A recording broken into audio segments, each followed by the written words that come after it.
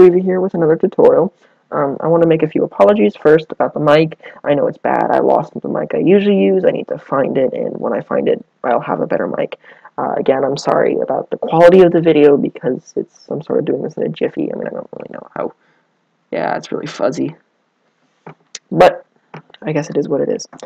So this tutorial is going to be an introduction to artificial intelligence Lisp. I'm going to just be doing a baseline tutorial on Lisp today. Maybe later today I'll do an intro tutorial on general problem solvers in minimax trees, and that will be more AI stuff. But this will not be an AI. This will just be how to use Lisp. I'm going to go over the basic data structures of Lisp and essentially how Lisp works and how we will be designing programs in Lisp. I will go into more data structures as we go along. Like if I see a new data structure, I will let you know. Also, I'm doing this from my class in AI, so I'll progress making more videos when I learn more stuff in AI. So essentially what will we be covering? Well, today I'm going to be covering an introduction, then I'll be covering general problem solvers in the next tutorial, then minimax trees and programs that play board games and stuff like that. I will be using a lot of the algorithms from the AMA textbook. The AMA 3rd edition is what we use in AI. That's the textbook that supplies the algorithms, and I will be explaining the algorithms and appending our own code and such, or some of their code that does other stuff, and I will explain that in later tutorials. So I just want to give credit to that specific textbook because they're really good. This algorithm here, this really simple algorithm, is not from the textbook because it's not an AI. It's just Lisp. I want to say one thing, that I actually hate Lisp, but the reason I'm using Lisp is because it is a good AI language, and a lot of the algorithms are written in Lisp. I probably will make some tutorials later on in Java or JavaScript with a lot of the same programs but written differently. And the good thing about other programs is they use more stacks and heaps and stuff that well, they're better. But Lisp is actually a very old language. It was made in the 60s, so of course it's not as good as the other ones. But the good thing about it is it has different types of data structures that are very helpful. Okay, so let's go into this. How does Lisp work? Well, it mainly works by iteration and recursion, a lot like other ones, but it's a little more recursion-based, and it's got different data structures, like I said. So let's go into let's just break apart this code. Actually, I'll show you how to run this code. So I'm using a Windows 8, which is what most people use. If you use a Macintosh computer, it's way easier to compile, but I'm using Windows 8 because it's harder to compile. So I'm not putting the download link. I'm probably going to put the download link in the description, but you just need to go look up ClojureCL or CCL on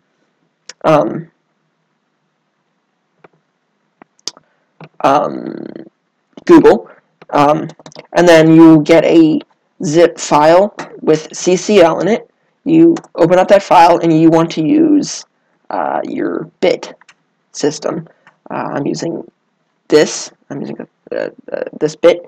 Essentially, what you need to do is you need to run this program. Actually, first thing you need to do is have a program to run. And yeah, so let me go on how to run the program, because this is important.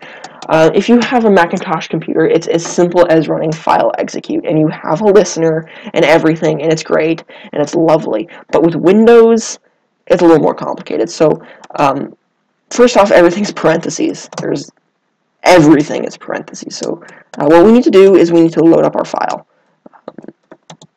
So our file is in the downloads folder, and it's called tutorial.lisp. And then once you do this, nope. Okay, once you do this, you hit enter. Oh, I screwed up. Let me unscrew up. It's a little old and a little out of date, and it crashes a lot, so that's something you have to sort of account for, is the stupidness of Lisp, of the IDEs. I mean, this is actually the best IDE for Windows. Lisp works is stupid because you have to program Lisp differently to make it work.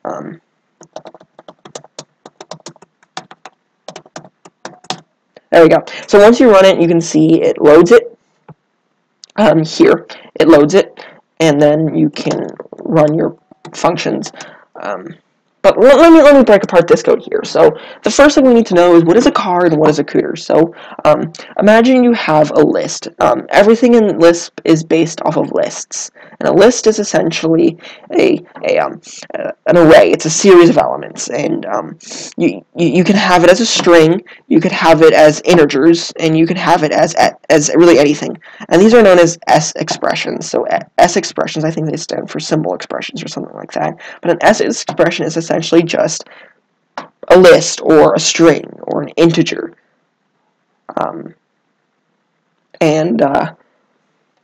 No, I think list S expression. No, okay, I got that wrong. An S expression is a string or an integer, which is a single item, and then a list. I'm getting it wrong, but essentially, an S expression is something you write in Lisp. That is not a command. So list or anything like that. So it's a little hard to describe without pen and paper, and I don't have pen and paper, and I don't feel like getting out pen and paper because I'm sick and I'm tired, and it's the weekend, and I don't want to put any effort forward.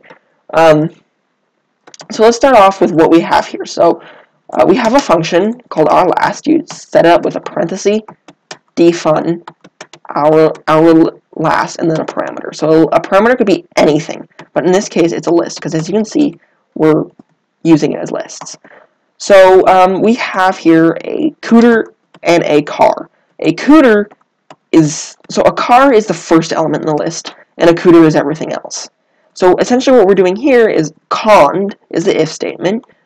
You don't have to have cond, but it's more widely used.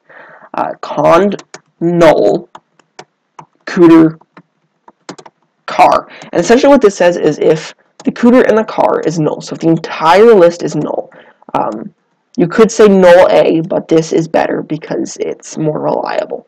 And then you have T, which is else. Otherwise, you're going to append to a new list the cooter of A. You're going to run the program again of the cooter of A. So essentially what this is doing is it's narrowing down our list. So instead of just, so we could have, we could just print the first element of the list, or we could print the last element. This is printing the last element. So you're going to run the program again of the cooter of A. So you're going to, essentially what you're doing is you're going down to the end until it's null, until the entire list is null. So what you're going to do is you're going to end up with a list of like 1, 2, 3, 4, 5, A. And then you're going to you're going to check to see if that's null. If it's not null, you're going to run this again, and essentially what you're going to do is you're going to narrow that down into one.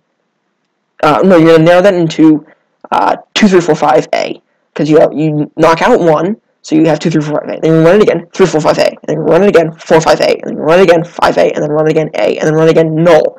And you say, okay, well, it's null, so you're not going to run this again. But because append is here, it's the last element you ran. So it's going to return A. And let me prove this to you. So if we go here and we run the functions, essentially what you're doing here is you're calling the function in this. You're going to run ourLast.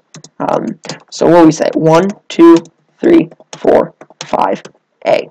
You're going to run A. So let's write a simpler program. In fact, we'll just... Oh, and another thing is names of functions are not case sensitive. So we're going to do our first. And this is simple. This is just simple. All we have to do is we don't have to have any cons. Actually, yes, we do. We have to do cond null, and you have to have a parenthesis and then what you want. So a parenthesis null. Hold on. I like to have this there. I like that more. If you have null of cooter of A, it's going to be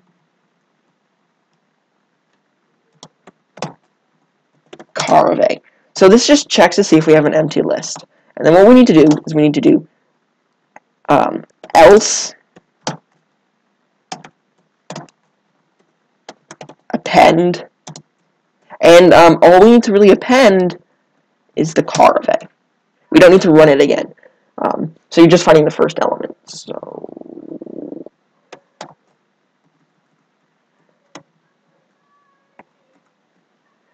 should work. I don't know if this will work or not. Let's load it. Let's load our program again. So what is it? Our first, I assume, right? Yes. Yep. There we go. It returns the first element. So let's run this again, and let's make this A D, and it returns A. Or actually, that's a bad example because we have A here, so A R. It returns A. It returns the first element, and that's essentially how Lisp works. It's mainly recursion based, and it's mainly list based, which is why it's called LisP. So list program, Lisp. So yeah. So that's the basics of Lisp. That's the basic data structures, basically what you need.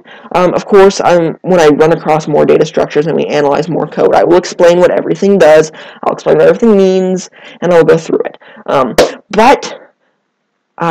Yes. Oh, in a later tutorial, probably after Minimax, I will go into file reading and A star and such like that.